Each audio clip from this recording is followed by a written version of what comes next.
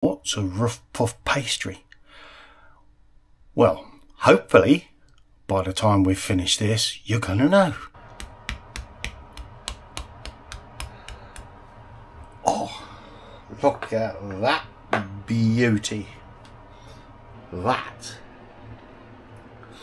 smell is nice. So, an old favourite of mine, beef and onion pie. I'm going to make this really oniony today because that's the way I like it. That's the way the cookie crumbles for me today. So what we're doing is taking 2 onions. You see they're quite big onions. You peel those and chop them up. It's Friday here. I'd like to say the sun is shining, but it's not.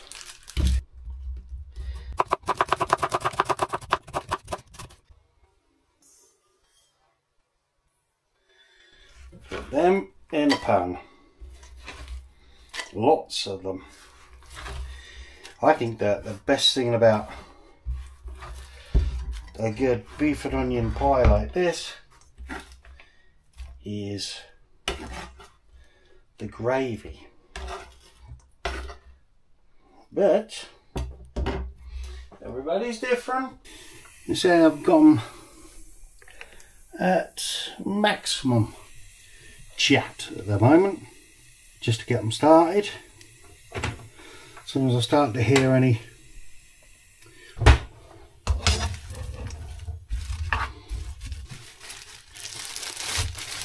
deposit beef, minced beef. Something about mince that I really like. Okay.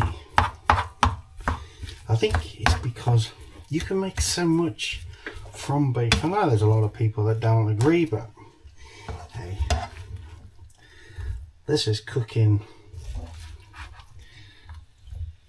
my way, not anybody else's way. Okay, so we've got beef cooking away in there. 2 stock cubes. Just basically squash them, or try to start off with, and that Leon Perrin's Worcester sauce. We'll have a squirt of that in there because that's also something I like. Pepper. Yep, maybe have some pepper in there.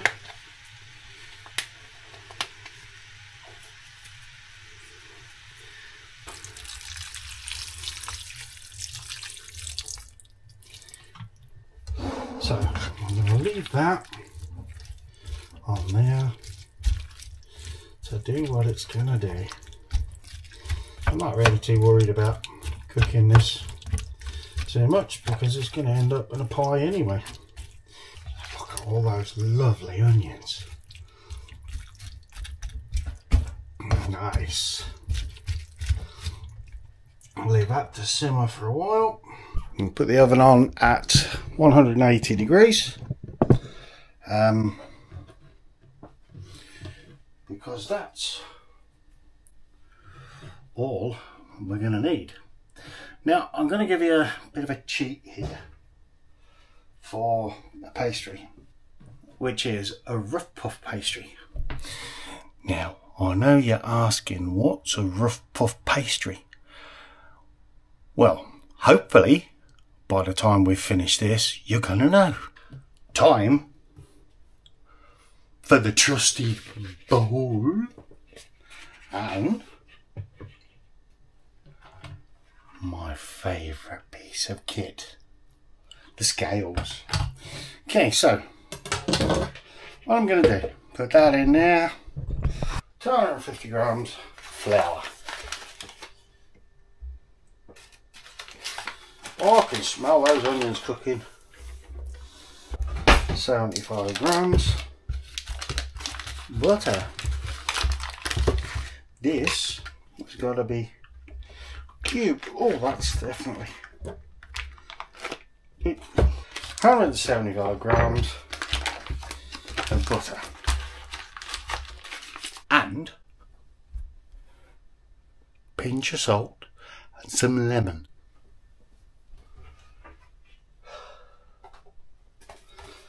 Pinch of salt. There we go.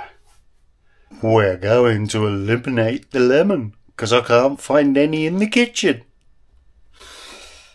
Right, so that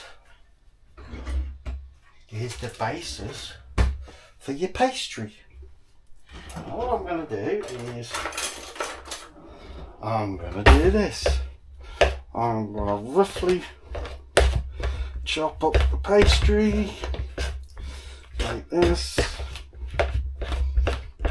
mix it in with the flour like that. I'm not going to rub it in like you would a normal pastry because this is a cheating one. Okay.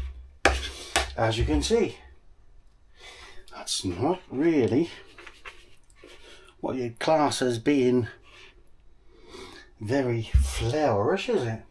120 millilitres of cold water, or until it binds together. Put some in, we'll put a bit more in, and then mix and mix and mix. Not with your hand, you don't want to make this so it's, you want to be touching this as little as possible. 120 grams, boys and girls. Now, just make sure I'm going to squash all this up.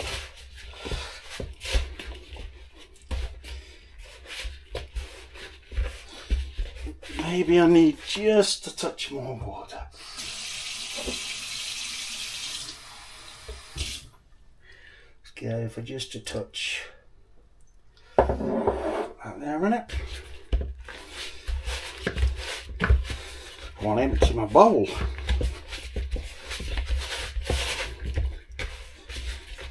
Okay.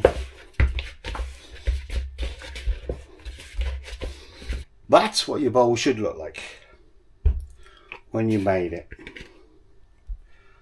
Just like that. Little flour.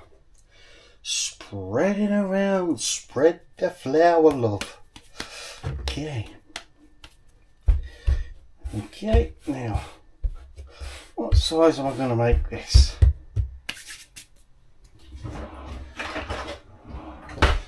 Do, do, do, do, do, do, do, do. Wait. Okay.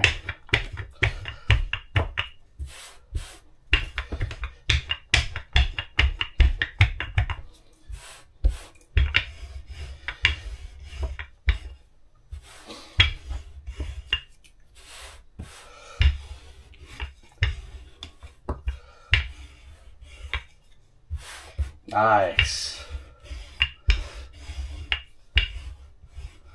I can have a big thick crust on this. Right, pastry made.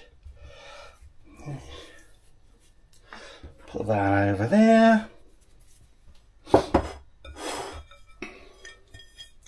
The trusty pie dish.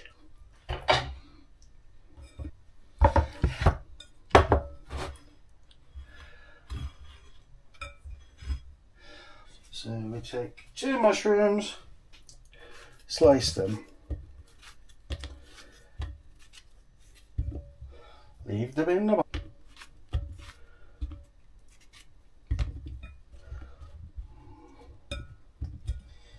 There we go. Mushrooms sliced and in. Look at that. Just the way I wanted it. Right, now whack this in there.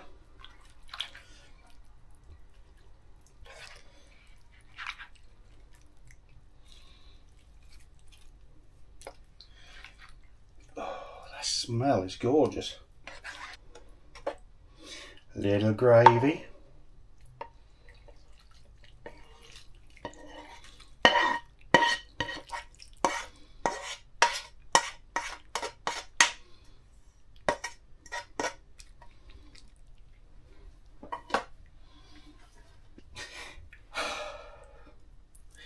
If you could only smell what I can smell now. Right. Let's hope this is going to be the right sort of, oops, size. Maybe. Yep. Almost. You see the way that the pastry is all, you see the butter in it, which is exactly what I wanted. I mean, that's the whole point of this really, because the butter itself, what it does is it gives layers for air.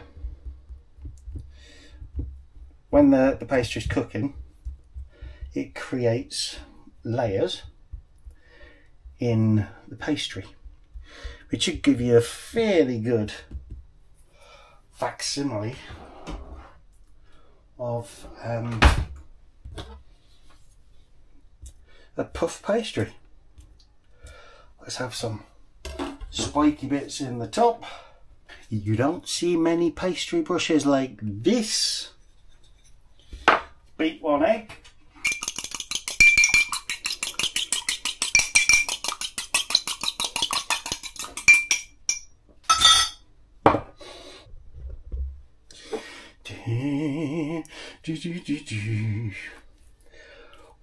Oh yeah.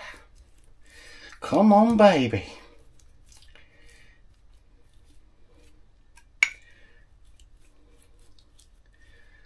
There is my slightly uneven pie. Put it in the oven. I think it's going to take around about 45 minutes until my pastry's nice and crispy. In the meantime, it's up to you what you have with your pie. Who am I to say? But my own personal preference is mashed potato, because I absolutely love potato. And also, because it's got gravy in this pie, then what better place to put your gravy than on your mashed potatoes? So in the oven it goes, and I'll see you when it comes out. Oh, I'm going to do more potatoes before this gets done. Alright, see you later. Well, people, here we go. Are you ready for a surprise? Okay. 1, 2, 3.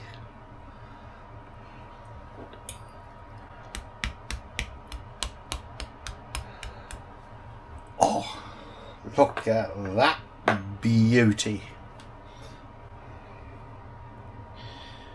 That is nice looking. Now let's put it on a plate. That smell is nice.